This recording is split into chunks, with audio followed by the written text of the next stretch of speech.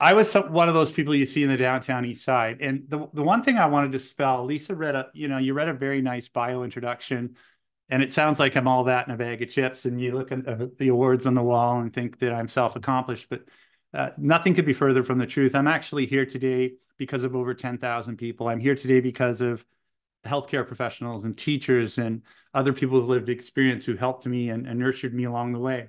I'm here today because people invested in my possibility. In the late 1980s, I was someone who pushed a shopping cart. I was opioid dependent. I collected cans and bottles. I lived under the Georgia Viaduct, and I was a regular face in the downtown east side. I was in those clinics. I was in and out of detoxes and jails, and in and out of the Harbor Light and UGM, in and out of the hospital emergency rooms at St. Paul's. I was a high volume contact user of emergency services, volume contact with first responders, with ambulance, fire, police. For years, I couldn't find the way out on my own. I knew that there was potential, but I couldn't find it. And that's one of the reasons why I believe so much in possibility. So what is possibility? Well, let's talk about what it isn't. And I think that there's a lens that I want us to look through. If you look at the last 4 years, even before that, we have been dealt with a lot of crisis. COVID, but more than that, we're dealing with a world that has two wars. There's interest rates. Working professionals can't afford a home in this province. Gas prices, high level of divisiveness and incivility, worker shortages. I could go on and on. All of these things impact the way we see the world, the way we see our potential, the way we see others' potential. And what happens, and Daniel Kahneman wrote about this in his book, Thinking Fast and Slow, is that we revert down into a survival brain. And so we look for cues on where we're going to be successful and where we're not, and that determines where we're going to put our energy. So that's probability. Now, here's a great example. If you've never been successful or tried and failed at a health or fitness school, and I picked that because it's a favorite one for many, then the likelihood of you being successful the next time is low. So your brain says, why bother putting energy into that? So that's a probability mindset. We assess our past experience and the likelihood of us being successful. And the thing is, most times we're accurate. So this is where it becomes a conundrum, because possibility is the other side. Possibility is looking at ourselves, the world, the people we support, our family, our community, our country, our globe, and say what could be. Imagination. See, this is the cornerstone of every great entrepreneur story. It's the story of the thing that we admire in all great coaches and leaders and parents. Every single one of us is here today because somebody invested in our possibility. Right? Possibility is the thing that we admire in great change makers like Dr. Martin Luther King or Nelson Mandela, or a one-legged boy from Coquitlam who had the audacity to try and run across Canada to raise money for cancer. And of course, I'm referencing Terry Fox. Was it probable? Likely? No. Was it possible?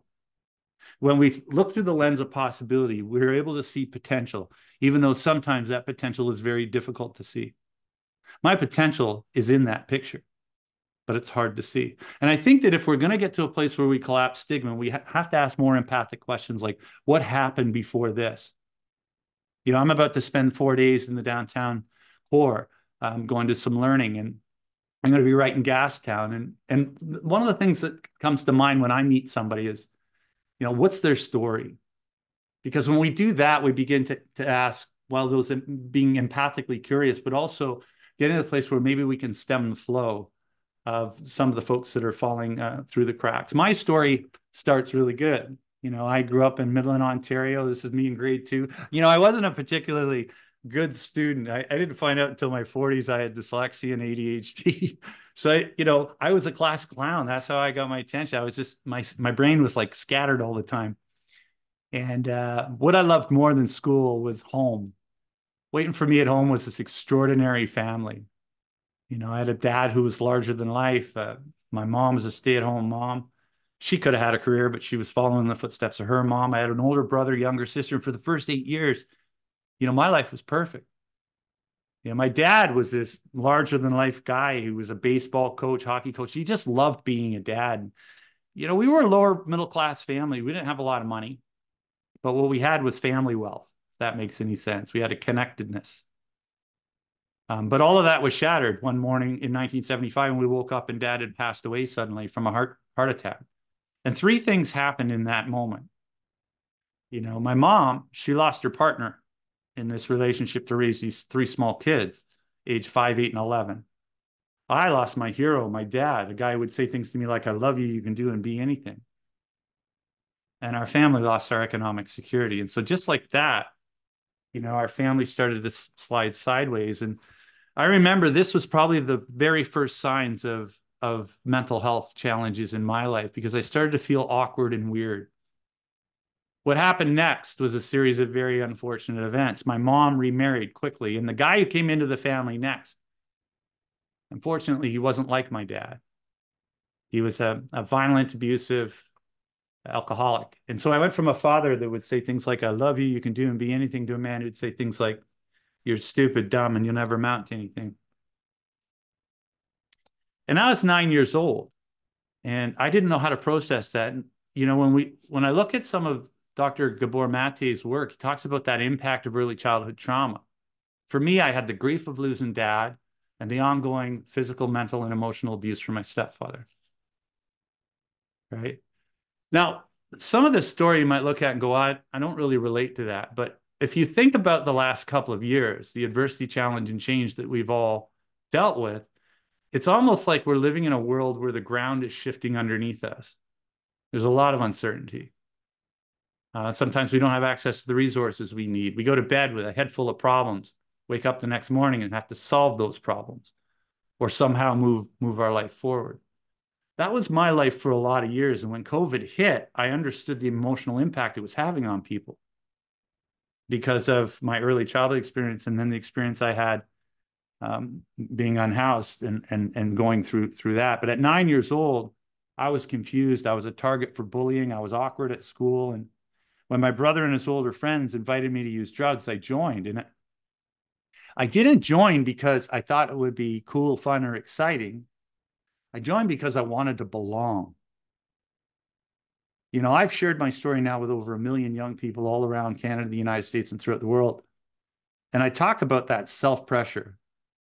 Kids today, young people today have so much self-pressure. Social media exacerbates that, but that need to sort of live up to an unreasonable standard. And I used drugs, and a couple things happened. I went home, and my stepfather, he didn't scare me anymore. I remember he came in the house, he was loud and aggressive, and first time out my life, I wasn't afraid. I found a place to cope in an uncertain world. And that began a pattern, for the next 15 years of my life. When I've watched over the last few years, and when crisis hits organizations or crisis hits community or COVID or, these different things impact different folks, it's really normal and natural for us to seek something to offset that, to alter our emotional state. And that's why we saw an uptick in, social media use, streaming media, eating, drinking more, smoking more, disengaging, isolating, higher levels of anxiety and panic attacks. Because when human beings are in an uncertain environment, we want to try and do something to control that. Right. So I found a way to cope. The problem was it would create devastating consequences. By the time I was 15, I was getting in trouble at home, and I got kicked out of the house. At 16, I got kicked out of school. And at 17, I got arrested for the first time. And my life was like sliding fast out of control. And there was only one good thing that was going on in my life at that time. And it was a girl I was dating who really encouraged me. And we had started dating at the beginning of grade 10. But by this time, I wasn't going to classes anymore. And my life was, the consequences of my behavior were increasing. And so what happened is that, and this, by the way, this relationship meant a great deal to me because it was sort of my only tether to any kind of thing normal in life, because my home life was chaos. And anyway, she sat me down and she said, I want to go to college. I want to have a family. I want to have a career. I don't want to go where you're going. I believe in you, but this is where, this relationship ends. And I remember feeling devastated.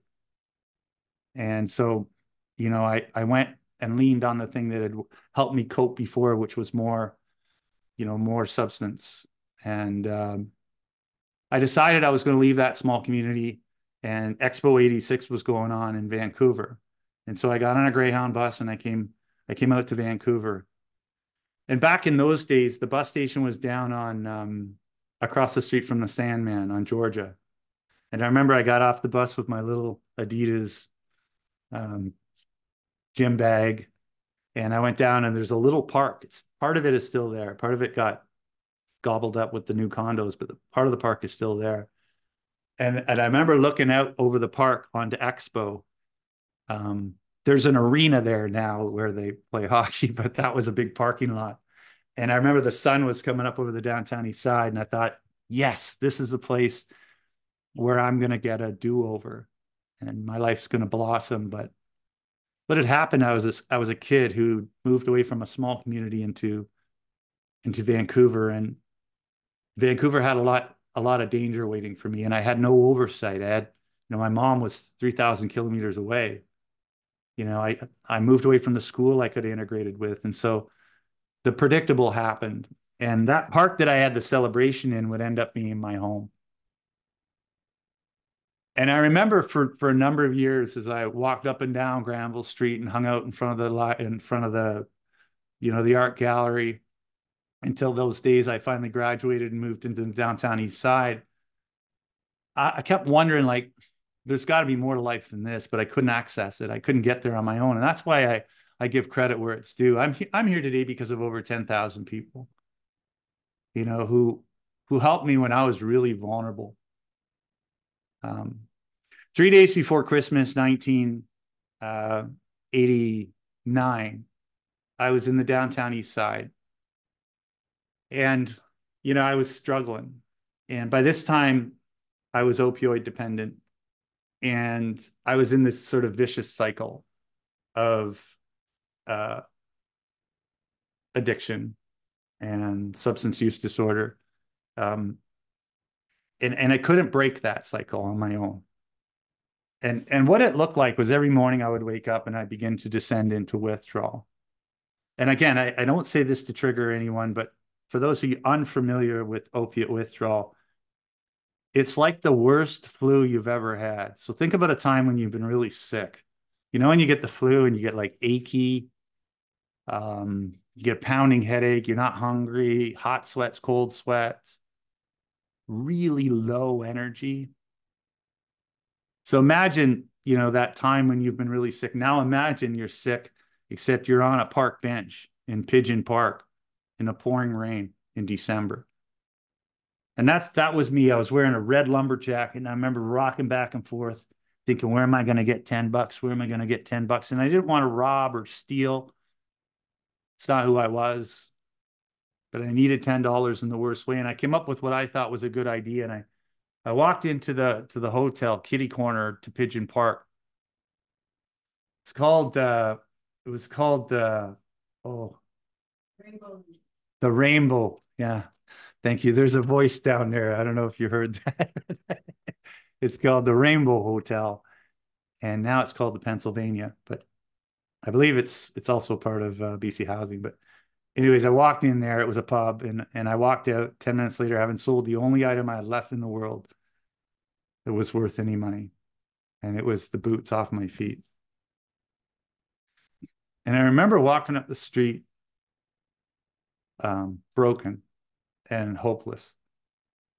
And I remember, I'll never forget the feeling, that cold concrete on my sock on that wet December day. And it was 3 days before Christmas. And I remember this because it was my brother's birthday.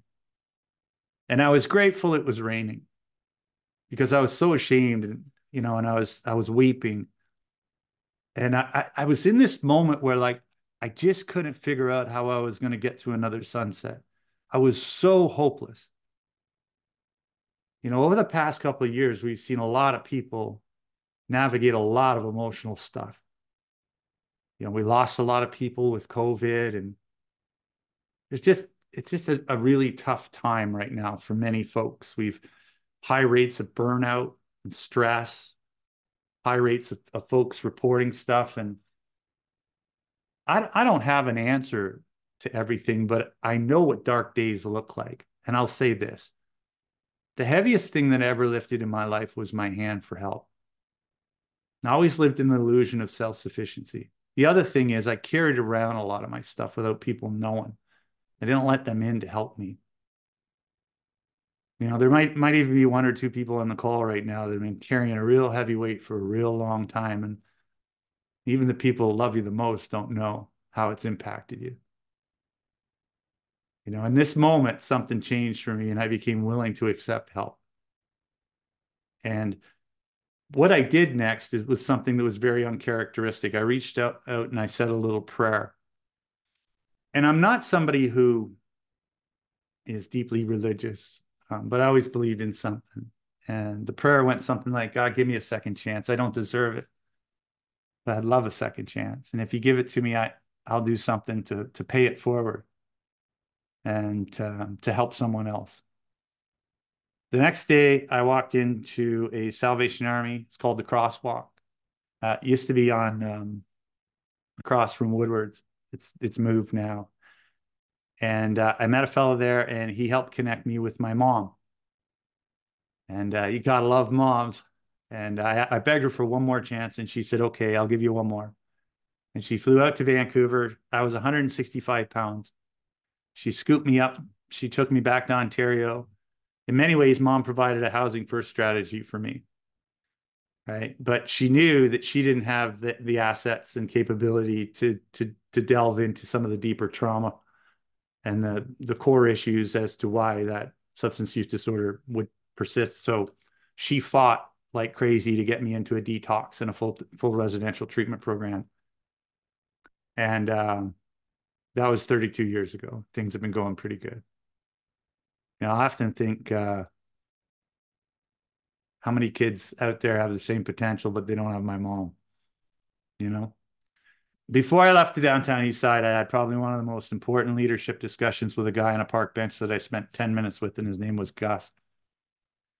And I'll tell you what happened that day. He was waiting for the number 10 or number 8 Fraser bus right in front of Army and Navy.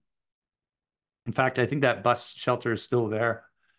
And I was sitting there, and the only reason I approached this guy is I was a panhandling. You know, I was kind of a selfish guy back then, and I saw him as an easy target. And I sat down beside him and I asked him for a couple of dollars. And he was really kind to me. He looked past my selfish behavior, and he gave me something more than money. I remember he looked at me with these eyes that were filled with empathy and compassion. And he said to me, he says, "You know, Joe, you're a remarkable young man." He says, "If you are able to deal with some of your, you know, obvious challenges, you could go out into the world and you could do something remarkable." He said, "Joe, there's more to you than you can see." At the time, I was a dirty, disheveled, rough around the edges, street involved kid. Had black fingernails, scruffy beard, broken yellow teeth, matted hair that hadn't been combed, and clothes I've been wearing for over a year. You know, and the poor personal hygiene that comes with that. And for the first time in my life, someone other than my mom or my daddy spoke to my possibility. You know, just because possibility isn't easy to see doesn't mean it's not there. You know, possibility is always present. You know, it's starting tomorrow, our future is spotless. But we look through the lens and live through the lens of probability. But when it comes to raising kids or investment in people, I think we ought to look through the lens of possibility. Because possibility is it's where the magic is. You know, but it's hard for us to do that because when we're tired and we don't see the results and we get worn, it's difficult. And then we get distethered from our purpose and our passion. And it becomes harder for us to see that possibility in the world that we live in. But I guarantee you it's there. You know, evidence of possibility is everywhere. You know, 200 years ago, we didn't have electricity in our house. And today we have cell phones and cars and planes we can fly around. satellites and Mars. You know, 200 years ago, you couldn't flick a light on in your house, and now you can call up Richard Branson and jump on a spaceship and do commercial aerospace travel. Right now, all of the things that we enjoy in our modern world once only existed in the realm of imagination and possibility until somebody pulled it out of there. And I believe that all of the woes that our society and world have, there are solutions to them in that ether of possibility. Now, Gus was fundamentally right about me, but I didn't begin to discover that until years later. You know, back in Ontario, I had a social worker. You know, I'd completed 6 months of treatment, and the social worker tricked me into going back to college. I say he tricked me. He just flat out lied to me. I'll tell you the truth. His name was Brian, and he said to me, if you don't go get a job or go to school, we're going to kick you out of this facility. And I had 6 months of recovery under my belt, and I didn't want to mess up. I certainly didn't want to go backwards. So begrudgingly, I signed up to go to college. And I didn't think it would work for me because I walked around with a story that I was stupid, right? You know, if you can get a kid to believe a lie, you can. Why would somebody who's already made their mind up that they're not smart take any action forward?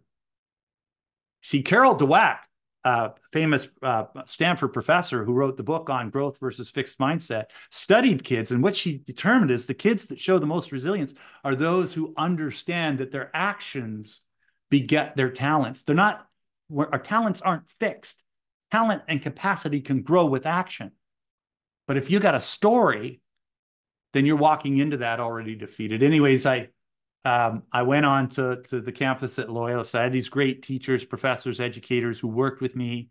I started to get A's. I started to get B's. All of a sudden, I started to bloom and flower. And after 3.5 years on a beautiful, bright, sunny afternoon, like we're going to have this weekend, I walked across that stage at Loyalist. They called out my name. They said, Joe Roberts, Dean's List. You know, I graduated with a 3.94 GPA. Turns out I wasn't stupid, but I'd never applied myself.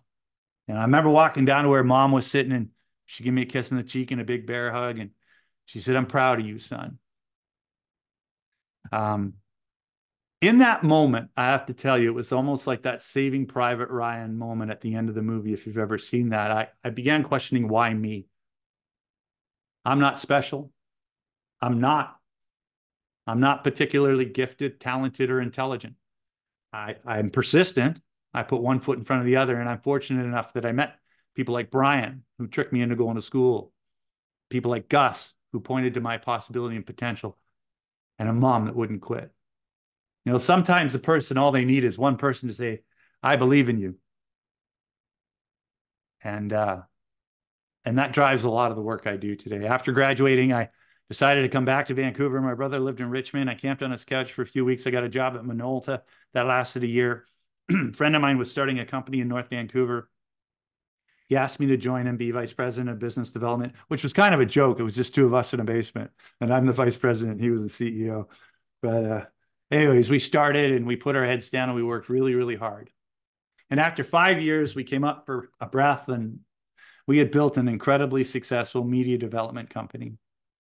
Now, I remember I came into the office in Yaletown one day, and we had a whole pile of people working for us, and you know, we had built this incredibly gifted, talented digital content development company. And sitting on my desk when I came into that office that day was a copy of Canadian Business, and I was on the cover of it. You know, my office was about 3 blocks from the Georgia Viaduct. And I remember having a moment because I'd realized how far I'd come. In less than 12 years, I went from the kid pushing the shopping cart to being the Canadian version of the American dream. Now, when I tell this story to businesses and bankers and sales folks, they like that part. The manifest destiny and you can do it and isn't that great? But I'll tell you the truth, because I think you'll get this. I got all the things that they promise in our Western culture, and I wasn't any more satisfied. I got the accolades. I made a little bit of money out of house. Right? But there was something inside of me that was still a little empty. And so in 2003, my daughter was born, and I sold my part of the company. That gave me the ability to coast.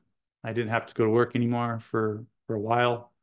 And I began to question what I wanted to do next. And I really started to question purpose and legacy and impact. And a few years had passed. I got to spend some time with my daughter in her early years, and I got restless and I started to work and I started to speak. I started going to high schools and boards of trade, and then I wrote a book, and I started to speak more and do advocacy. And then I started working with this guy named Dr. Sean Richardson. He's from the North Shore. His dad's a prominent lawyer.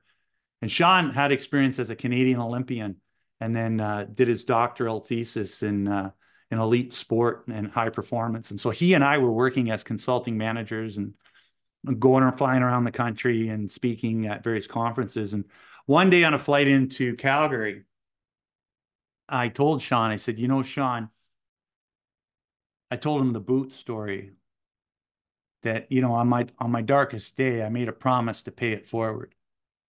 And I felt like this was the time for me to do something to pay it forward. And I said, what could we do? And, we were just kind of knocking around ideas. He said, well, what's important to you? I said, I'd love to raise the volume on what we could do to better protect vulnerable kids. Get them before they hit the streets. Get them before they drop out of college. Support them with the mental health supports, or the treatment or the therapy or the housing or whatever it is that they need. Reach out, and we know who these young people are. They're very easily identifiable, especially in a school system, and get them the supports they need. So we were borrowing off of this, research that was done in Geelong, Australia, and we really liked the project because it was early detection. But then we said, okay, well, what does this look like? And we're spitballing this on the airplane. And then Sean said to me something curious. He says, hey, Joe, when Canadians want to raise awareness and inspire the country to think differently about something, they run across the country. He says, why don't you run across Canada, Joe? And I remember looking at him and I said, well, why don't you run across Canada? The last thing I was thinking of doing is running across the country. I'll tell you who I was at 45 years old. I was a non-athlete.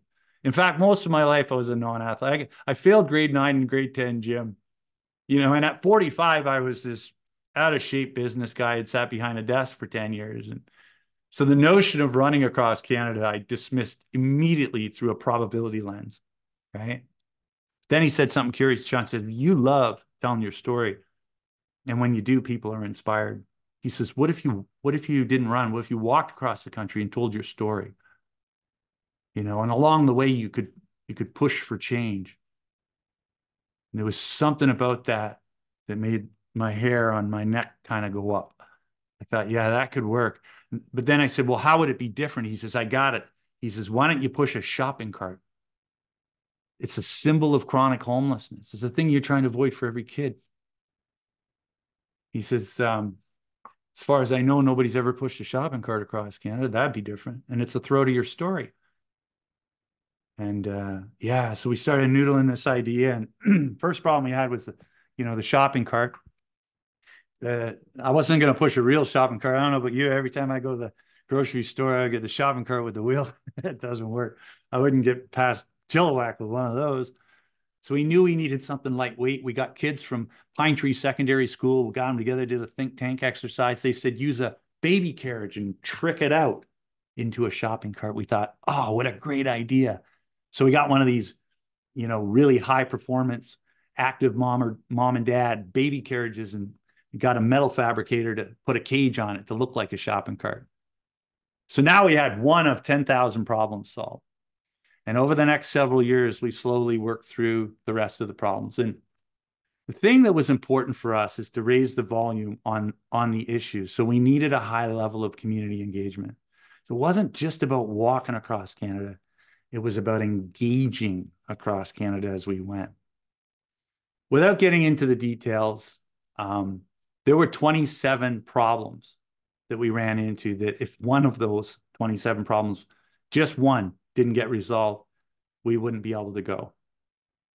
But slowly we worked through everything, and eventually I found myself in Cape Spear, Newfoundland, working in through that possibility context. I was now poised to take a stab at walking across Canada. And I was terrified when this picture was taken because I thought my body's not going to make it and no one's going to care. This short video that I'm going to share with you shows how wrong I was on both of those fears. It's inspiring. I hope you like it.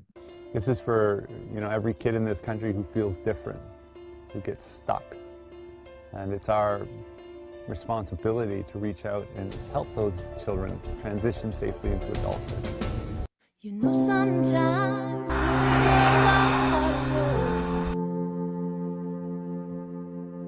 Coming over the bridge, here we are, and there's Joe. Push for change.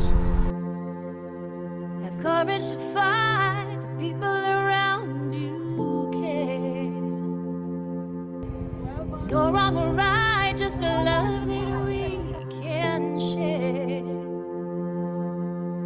Ain't no pain, how we've suffered along the way. Underneath our clothes, our souls remain unchanged. They're awesome. Take off your mask of fear and push for change. Throw off your coat down and embrace the rain. Everyone is unique, yet we're a part of the human race.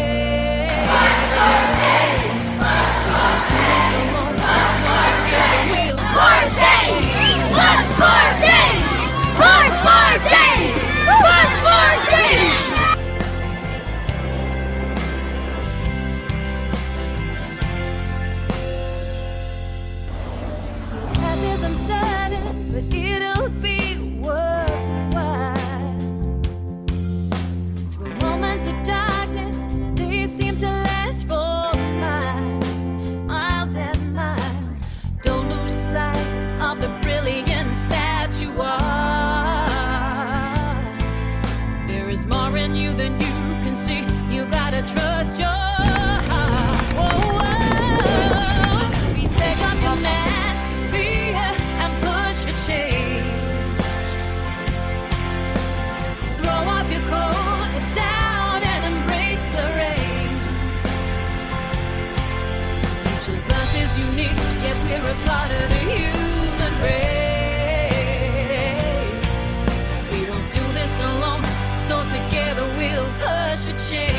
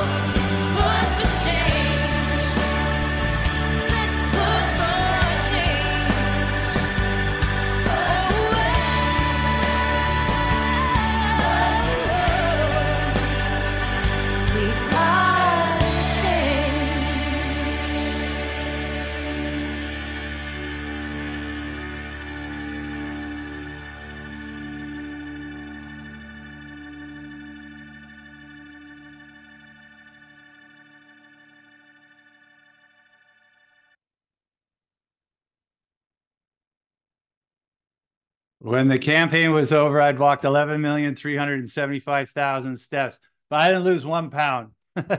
Not 1 pound. There's no justice in social justice. That's not the point. You know what? Walking 9,000 kilometers across Canada wasn't the greatest part of this. What was the coolest part was the kids. We got to engage over 100,000 young people, along with service providers, organized labor, law enforcement, and front-facing organizations from coast to coast. We also went into the remote areas in the north as well. We didn't walk up there, but we visited. I'd spent a lot of hours and months and years building, and then 5 months to get to the Ontario border. And I'll remember this day like it was yesterday. I remember cresting the bridge from Quebec into Ontario, and there was about 1,000 people waiting for me. Sometimes when you're building big projects, there's a lot of lonely days. You just don't feel like you're moving the needle, and then all of a sudden something big happens. And that was that day. And I remember walking down the bridge deck. There was about 1,000 kids, and the commissioner of the OPP came out to meet me. And waiting at the bottom of that bridge was the greatest hockey dad in the world, Walter Gretzky.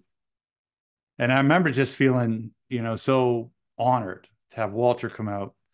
He's when he was alive, Walter did a lot of things for the good of Canada and the good of hockey and the good of many, many, many charities through the Wayne Gretzky Foundation. And he came out and walked with me. And I remember saying, Walter, what one piece of advice would you give me as I'm about to go into Northern Ontario in the winter? And I remember Walter looked at me and he said, don't quit. And I remember thinking, okay, I was hoping for Stanley Cup kind of advice, but okay, don't quit. Then he said it. He said, remember the kids. And just that simple narrative, like that simple message helped me connect to my passion and purpose of why I was doing this. Because when I got into Northern Ontario, it got weird. It got weird, and then it got even weirder. I posted this on the social media. My mom phoned me and said, you kids in your dangerous selfies. I said, Mom, it's Photoshop. She said, I don't care what kind of bear it is. Anyways, we had some fun, but I need to tell you, there was some really hard days. Sometimes passion is a double-edged sword. And I find this a lot with people in the helps world. Good at supporting and helping other people. Not so good at taking care of ourselves sometimes. And I had pushed myself really far. And it's funny because one of the things I've done on some of these other calls and training is talk about stress management and energy health management, because these are pieces that I got real wrong during the while. I wasn't doing self-care. I wasn't sleeping properly, eating, resting properly.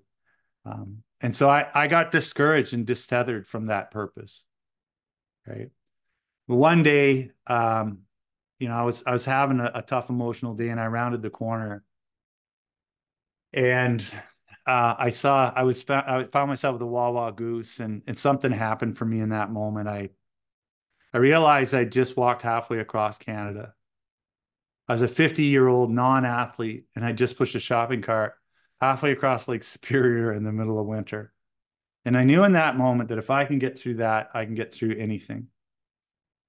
And I feel that way for a lot of us. The last few years have been hard, and there's no guarantee that it's going to get better. But if we can get through that, we can get through anything. I think if we balance self-care, we connect ourselves to our sense of purpose and passion, and think long game. I think that some of the challenges can actually help quicken our step as we move down the road. In that moment, I knew I was going to make it, and I was right. I walked out of Ontario, across Manitoba, Saskatchewan, Alberta, back into British Columbia, and finally that final day down East Hastings. And I remember the day, I got into the downtown East Side, and there was a crowd of about 1,000 people, and the crowd got quiet as we went through past, past that Astoria Hotel, past the Patricia. We got to Main and Hastings, down past the Balmoral and the Regent. And I just remember having a moment. Back in the day when I was on the street, I was really ashamed. We talk about stigma. I had self-stigma. I hated myself. And I could never look at anybody in the eye. I always look at my feet. And I come up for a second and go back down. On this day, I wasn't ashamed. My chin was up. I walked past that corner where I'd made the prayer and promise. I walked past that bench. I'd sold my boots. I walked past that bus stop where Gus told me about my potential. I turned the corner at Cambie, and we went up in front of BC Place Stadium, and we had our last event, and we successfully wrapped up the campaign. Now, I get a lot of attaboys and awards and accolades for the work, but the person who worked harder, or if not harder, on this campaign than me is Marie. She was the heart behind the cart. She was our campaign program designer, and she managed everything, every event, every donated dollar, all the traditional media and social media. She even spent 17 months on the road with me and Bobby McGee, our driver. If that ain't commitment, I don't know what is. And so you probably guessed it, Marie and I, we share our life together as husband and wife. And so it's our collective vision and values that shine the light forward. We want to use the time we have left to spread a message of possibility in an epidemic of self-worth. And so it is that passion that lights the path forward for us. But Marie and I also share something else. We share history. This is my favorite part. That's because Marie is the same girl I dated in grade 10. And after 28 years, we found each other again. 2 months before the campaign shoved off, we made it official and got married.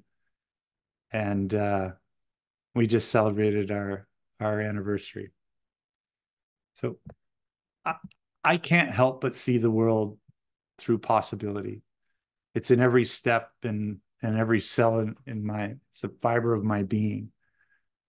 You know, there's no guarantee that we're not going to have more storms ahead, but just because it's not getting better doesn't mean we can't. I didn't wait for the bars to close to get sober. All right.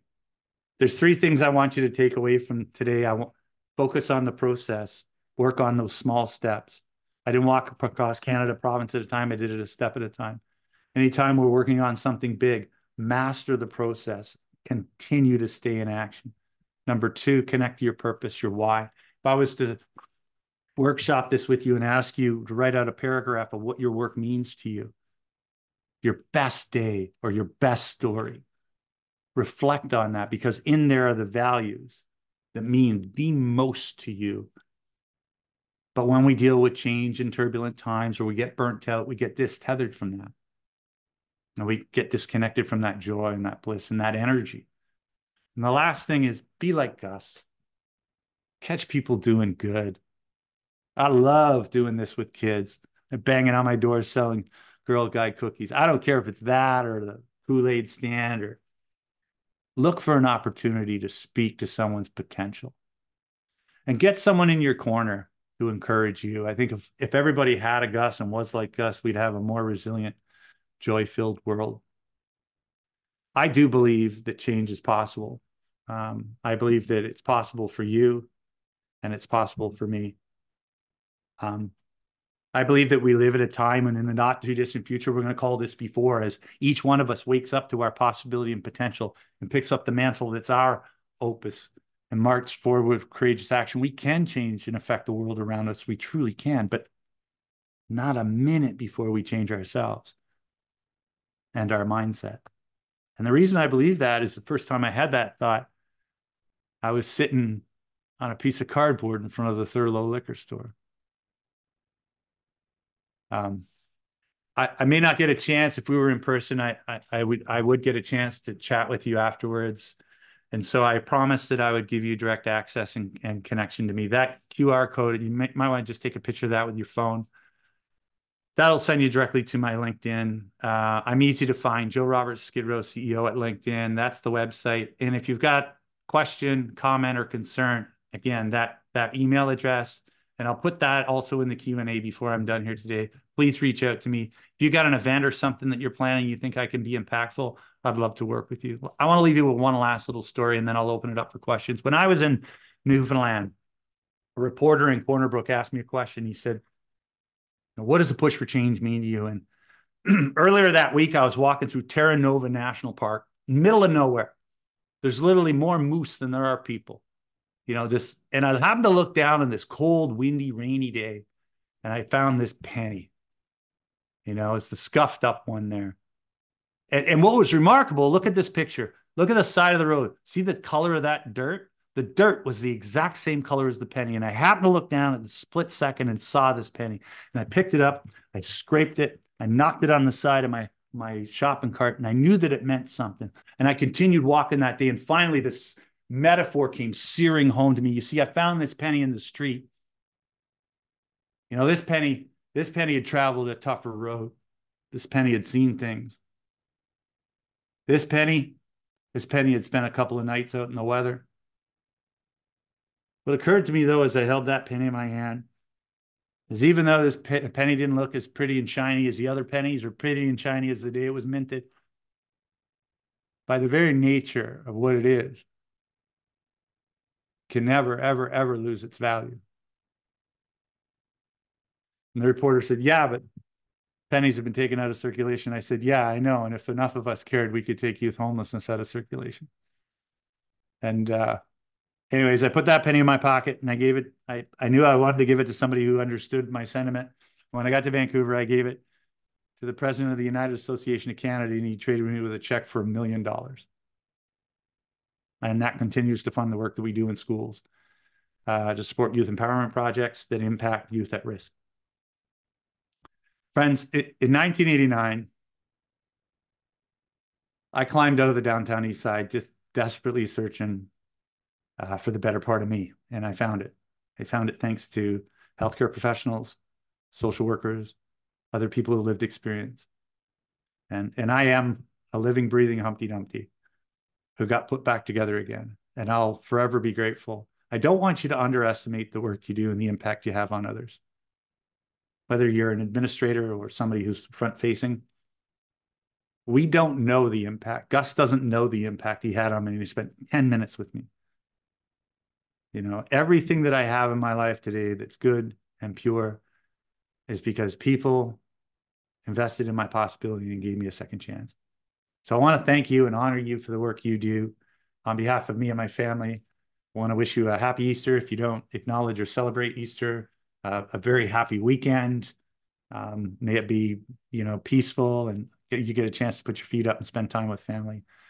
At this point, I'm going to now open it up and ask some questions. The other thing I'm going to do for you, just because I'm feeling it, is the book over my shoulder. I want everybody to have it, not a physical copy, but I'm going to send Lisa and the organizers an electronic version where you can go and actually access it with a code.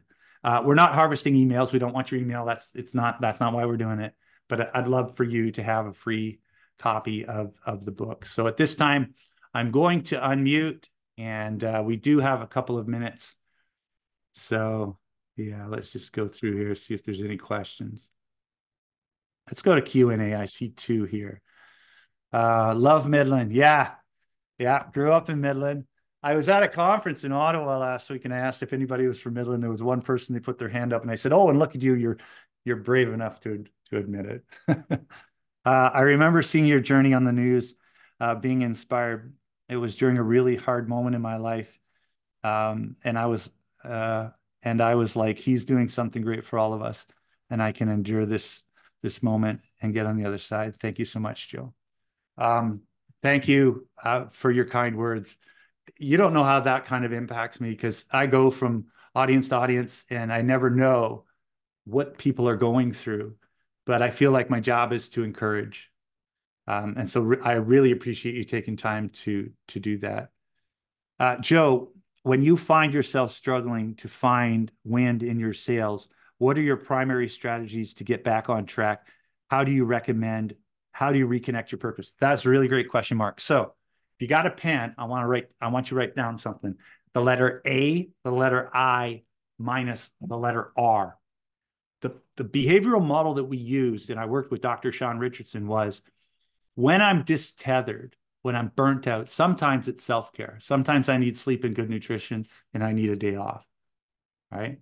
So that's about managing energy.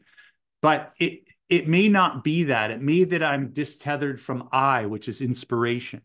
It may be that I'm not doing the particular A, the actions, or it may be that a situational or psychological roadblock are getting in the way. So situational is stuff going on in the world. Internal or psychological is stuff going on internal. So when I'm looking at my own behavior, for example, Mark, let's say I'm out of action with my health and nutrition, why? Why? Is it simply because I haven't put my sneakers on and gone and done what I said I was going to do? Or is there something else going on? Is there something going on here or out there? Right. And at that point, identifying whether it's action or roadblock, reconnect to the reason why I'm doing this. And then immediately try to get into action and do something, because action always changes the emotional climate. Sometimes the action is inaction, though.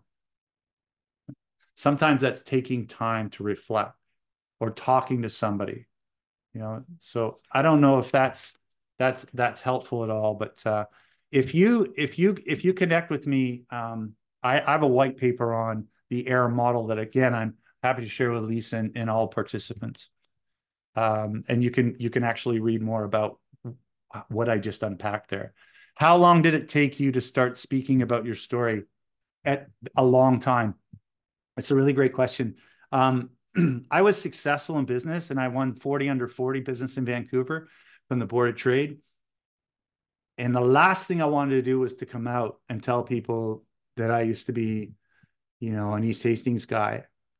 But something happened. I was doing school presentations under the synonym Shaboogie Man, which is a whole other story. But I was doing this in North Van, and the managing director for Maclean's Magazine's kid came home and told him about me. And he connected the two and called me. And I remember being really scared. And then they did a piece on me in Maclean's Magazine, and I was kind of out. And then after that, I just slowly started to speak, but I was petrified. The first talk I gave, I didn't even look at the audience. I just looked at my notes. But when I came up, there was this visceral impact in the room. And I knew that I had done something impactful, and that sort of kept me going. Okay, Linda, sometimes those who struggle with mental health stop reaching out because they feel like they've used up their quota from those in life. I guess my question is, if someone keeps cycling in mental health and addiction, how do you keep the possibility for them going and continuing to reach out? Yeah, I think that's tough, because I've had people in my circle who I want the recovery for them more than anything in the whole world. What I do is I continue to hold the possibility. I can hold that possibility for someone. Is it probable? Sometimes no. And it might not turn out the way I want it to. So I just try to let folks know that look, I'm holding a possibility for you, and try to be non-judgmental and always, again, I have a bit of an advantage coming from the recovery community. I don't care if you tried once or 1,000 times. I'm always going to hold the possibility for you. I don't know if that fully answers your question. It is true to eliminate family. Is it true to eliminate family toxicity? I'm not too sure how to answer that question because I don't have a context, but I know that I needed to remove, in my early recovery, I needed to remove people that and places that I knew would get me into trouble because I was kind of in a very vulnerable place. There was a great question I got asked last week, and that is, reflect on the time you spend with somebody on how you feel afterwards. And that's a good indicator on the amount of minutes you want to invest. And I know that's sometimes tough, especially when it's very close family, but I have to put my Teflon on during the holidays, being around some people. And so I try to limit my exposure to that. I don't know if that helps. Joe, did you have a fear of changing your life and getting back on track? If yes, how did you overcome your fear? Definitely. I didn't realize it was sort of an underrunning. Fear of success was more than fear of failure, because it meant leaving the known. I hang on to stuff when it's broken. I've hung on to relationships when they don't work. I've hung on to habits that don't work because it's familiar. The other is unknown. But how I overcame that is by continuing to take steps. Possibility continued to unfold as I continued to move down the path. So Dr. Carol Dweck talks about this in growth versus fixed mindset. You want to instill that in people, especially in kids, is you get their feet moving. And what happens is the narrative starts to change. You can't do personal affirmations and expect it to change. That's good, but you need to move your feet. And when you move your feet, the emotional climate and narrative changes because now you got evidence. Oh, college. Oh, I'm not dumb. Look at that. I got an A. Right. But definitely there was a ton of anxiety. It still is. 3 decades later, I'll get moments where it feels icky and weird. I feel embarrassed about my past, that I haven't been strong enough to be stronger than the impacts of pain.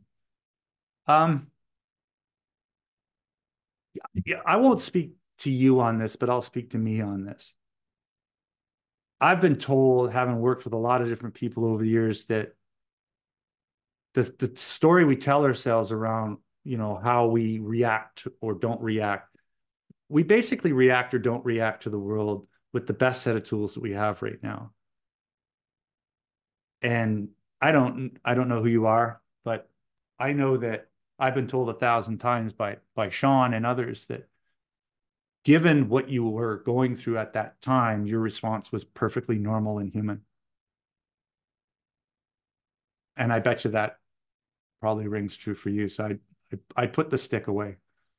I got one last question and we're going to wrap up. I have talked about this removal strategy with my therapist, and she has mentioned that strength is in enduring the pain. I don't agree with her, but she is more older and experienced than I am. I bounce it off different sources. Sometimes when I get an answer and I don't agree with it, I trust my intuition today and never before. And so I used to just kind of kowtow to what somebody that with initials or something, but I'd work your way through that because you probably have better intuition on you than you do. There is resilience to be gained from going through painful situations, but pain is optional. So, and again, I don't know the context of what this looks like, so I want to be careful.